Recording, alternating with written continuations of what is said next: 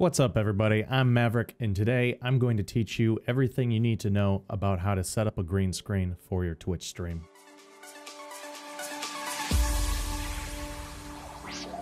Using a green screen is awesome, but I wouldn't recommend it for everyone. You can make your Twitch stream visually stand out much better with a great overlay and a normal webcam setup with a decorated room and maybe some colored lights.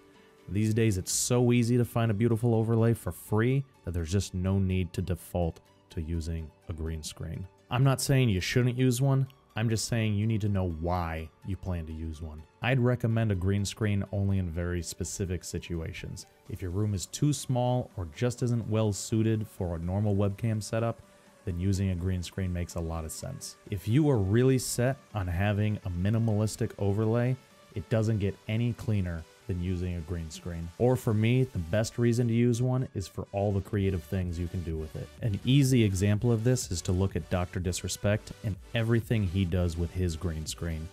He sets up custom backgrounds, foregrounds, and even interactive elements. Stuff like this is the main reason why I use a green screen, and in my opinion, if you're not planning on doing anything creative or interesting with it, you should think hard about whether or not this is the right move for you. Alright, so you've decided to definitely go with a green screen. What kind should you get? Well, there's a lot of options available to you. The easiest and overall best option, albeit the priciest, would be to go with the Elgato Green Screen. At $150, it's the easiest to set up, the fastest to take down, takes up almost no space at all, will never have any wrinkles, and looks great.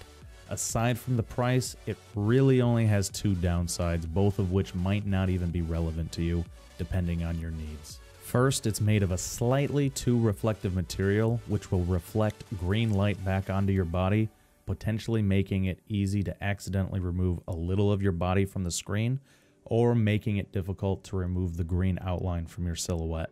This isn't a huge problem, and if you're using a high-quality camera like a DSLR, you might not have any issues at all.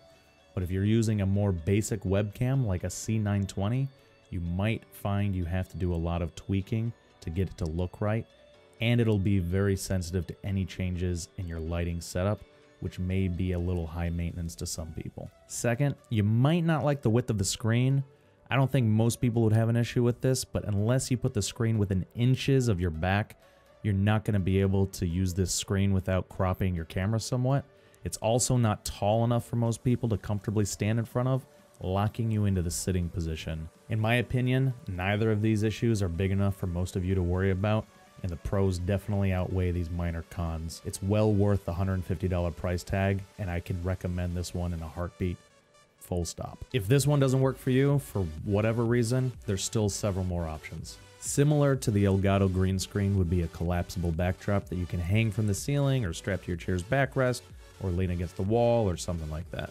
They might be slightly more difficult to set up and might be a bigger pain to deal with overall, but if price is an important factor and you're willing to sacrifice some of the convenience, this might be an acceptable alternative. The third option is the one I go with, which is to get a proper chroma key sheet and rig it up somehow. You can pin it to the wall or hang it from the ceiling or put it on a couple tripod stands and rig it up that way. Depending on how you do it, this option can have some of the best pros and worst cons. If you use tripod stands, this is a setup that can take up a lot of space in your room and can be a big headache to put up and take down, which means you probably won't want to do it before and after every stream. Meanwhile, if you put it on the wall, this is a great option as it takes up virtually no space, but obviously it will feel like a permanent fixture in your room, which you might not like. The biggest pro of going this route, and the reason I use it personally, is because you can potentially go big with the green screen. And not only will you not need to crop, but if you go extra big, you might even be able to get up and walk around in front of your green screen. If you go this route, I recommend you buy the biggest green screen possible, as even if you don't use it all, it's easy enough to fold back the excess, and if you ever want to expand it in the future, you won't need to buy a new sheet. You could also paint your walls green using a proper chroma key paint. This is one of the nicest options, as not only will you not have to maintain it or dismantle it every stream, but you're not going to have to deal with wrinkles either. And the size of your green screen is really only limited by the size of your walls, but this is the most permanent and extreme of options, which probably isn't going to work for most of you.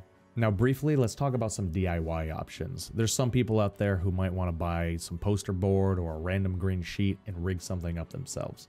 This is totally doable, and for some people on a really tight budget, this might be right for them. However, there are too many variables to give any reliable advice on all the difficulties you might go through, so let me just say this. A proper green screen will light evenly, won't reflect much light back onto you, and is going to be a lot easier to deal with than most DIY options. And given that a proper green screen can be had for as little as $20, it's hard to recommend this option to you unless your situation is very specific. When it comes to lights, you have several options. The simplest option is to go with a few quality softboxes and then put 2 in front of you and 1 or 2 behind you, lighting the green screen itself. You can go with umbrella lights too, or LEDs or anything else if they're properly diffused, but the end goal is to get a soft, even light and minimize shadows. If the lighting on your screen is uneven, it will be very difficult to chroma it out without artifacts, shadows, or other issues. My best advice to light your green screen is to light for yourself first to make sure you look as good as possible and not under or overexposed, and then light for your green screen afterwards. If you get really big, nice lights, you can usually use the same lights that are on your face to do some of the work for your green screen, which will mean you'll need fewer lights on the screen itself. I like to use umbrella lights on my face as I tend to find they're less harsh and distracting while I'm gaming, but whatever you use, you'll get used to it, so don't worry about it too much. Your camera settings are going to vary based on what webcam you're using, but since the most popular webcam for streamers is the Logitech C920, that's what I'm going to talk you guys through now. Most other webcams are going to have similar settings anyway, so even if they vary a little bit, this guide should help you kind of get your way. Before you start messing with your camera settings, make sure you're lit how you want to be for when you stream. Going forward, your lights, camera settings, and OBS settings must always be consistent, or you risk throwing off your chroma key. My advice is to mostly leave brightness, contrast, saturation, and sharpness alone, or to only make slight tweaks to them as needed.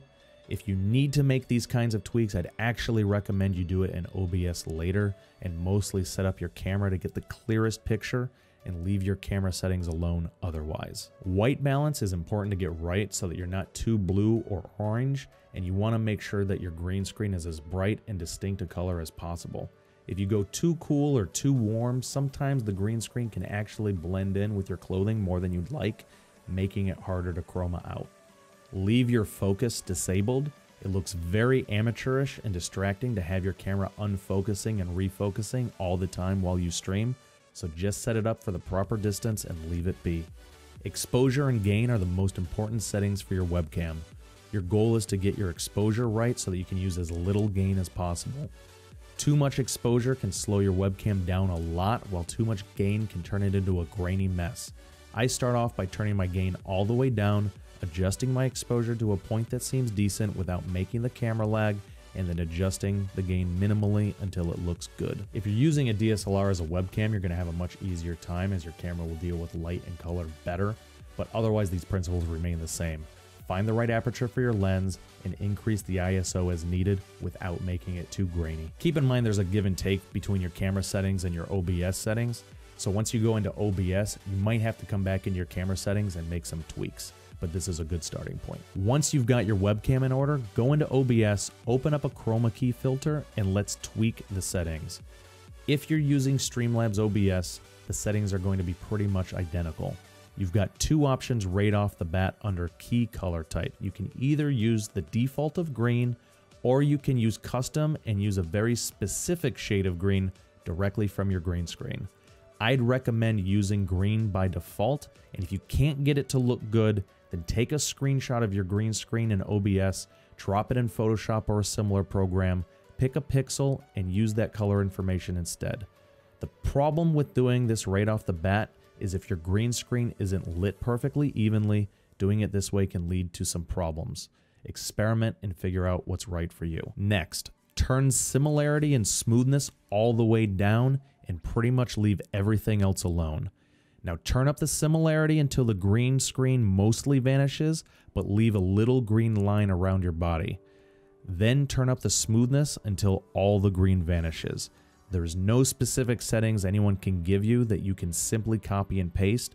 you're going to have to do a bit of work here to tweak it to the right levels. If as you're adjusting your similarity, your body starts vanishing before your green screen fully has, this is most likely a problem with your lighting not being even enough. Sometimes moving your lights further away from the green screen can lessen its intensity, so try that. If that doesn't work, go into your camera settings and make sure you're not too bright or too dark. If no matter what you do, you just can't get rid of the green outline, especially in your hair, you can adjust the key color spill reduction upward, which will take the color out of the green screen and turn it gray.